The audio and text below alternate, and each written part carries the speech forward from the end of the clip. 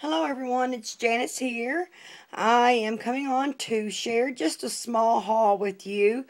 This haul is from scrapbook.com online store. Um, I've been ordering some of the watercolor Prima watercolor pencils. Gosh, I cannot talk. Anyway, so I was wanting some pinks because of, the other palettes that I have don't really, have pinks in them. Pink. Pink. These are flesh tones. These are flesh tones. And, let's see. And then, there's no pink, I don't think, in the basics. No, none. And then, in the Scenic Route, the pink that you get is, the number on it is 60. Well, I was thinking that the soft neutrals may have,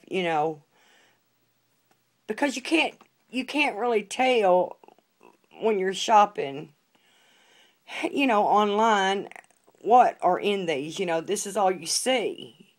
I mean, in the picture, and it doesn't tell you, the actual colors. So anyway, I was thinking that the soft neutrals may have some better pinks in it, but the only pink that is in here is number 60. The same one that's in the Scenic Route. That is my main reason, I guess, for doing this. I mean, I like to do haul videos, but I really wanted to point this out to y'all. Okay? I don't much think I'm any better off, with this one than what I was before, because the let's see, I know I have a lot of duplicates, put it that way. Okay, see, I know I have duplicates from this one in here, and maybe a few from this one. So yeah, that's my point. Just yeah. Where are the pinks, Prima? We love our pinks. Where are the pinks?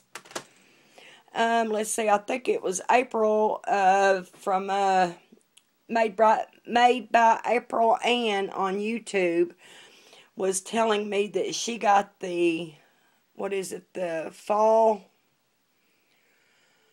what is that palette called? The fall spring collection, maybe, I believe is what that one's called. Anyway, she said she was letting me know that it had a light pink and a dark pink. But yeah, April, if you watch this video, I would love to see, a video, a swatch, or something of the of that palette that you got. So yeah, all right. So I got this one. I think I've got them all except for 2 now, so we'll see. But I need some pinks. Okay, and I went ahead and ordered a couple more of the Prima doll stamps. Y'all know I love my Prima doll stamps. So, and I said that I wasn't going to order, any more of these, but I did. I ordered Audrey. She is sweet. She comes with a hat.